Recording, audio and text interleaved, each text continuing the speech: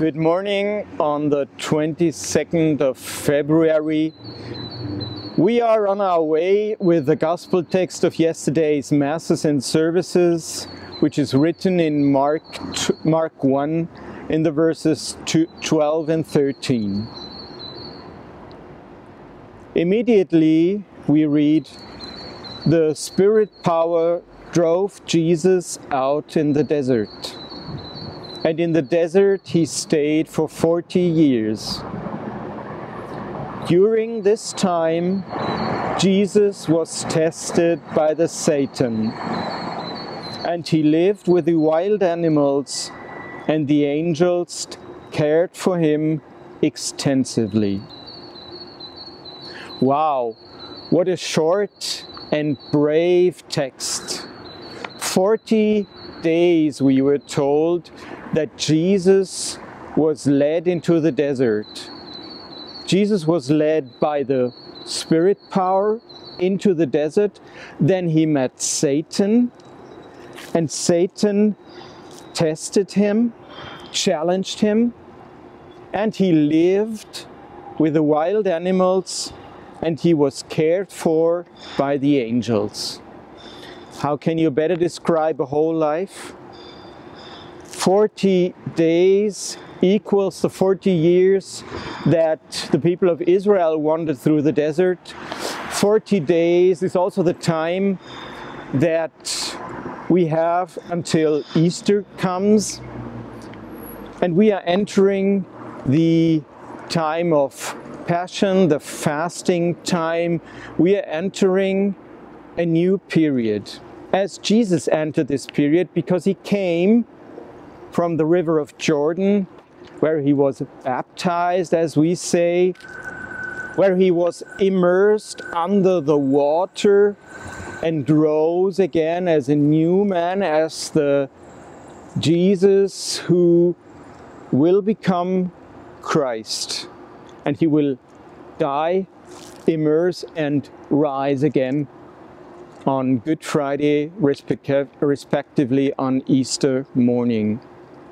But still, he stayed 40 days in the desert, and I am just about to finish my 40 days of service.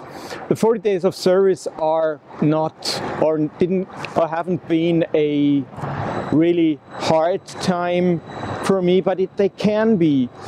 Doing a service as the angels served Jesus is something when you don't look at your own needs, but you just serve.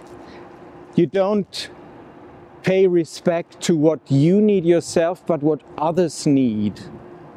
So this time in the desert can be a symbol for our coming time of fasting or approaching Easter. It takes courage to be in the desert. It takes courage to be confronted with the wild animals, which symbolize our own dark sides, our own not to be governed or not to be not of our own dark sides and our own fears, our own dark aspects of our soul. It takes courage to live with them. We are told that Jesus lived with them. And after he lived with them, or in the moment where he lived with them, the angels cared for him extensively, fully. So there's sort of an inner connex between the Spirit who drove him into the desert and the Satan who challenged him. And there's sort of an inner connex between the wild animals, his dark sides, his wild side, not to be fought against sides, and the angels, the good forces, the forces of sustainability, the wonderful forces that cared for him. It's like an enigma for a whole life. So I would challenge you in the coming 40 days to not avoid your darknesses, to look and live with these sides that you don't want to show to anybody, with your dependencies, with the things or aspects in your life that you really think you can't live without them. I challenge you to live with these sides, not avoid them, not fight them, but live with them.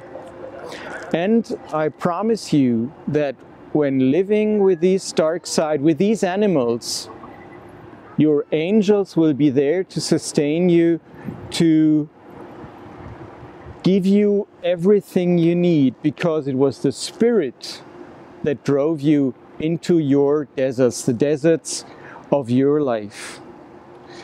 So, live the 40 days approaching Easter with courage, confront and live with your wild and threatening sides, and the angels will comfort you.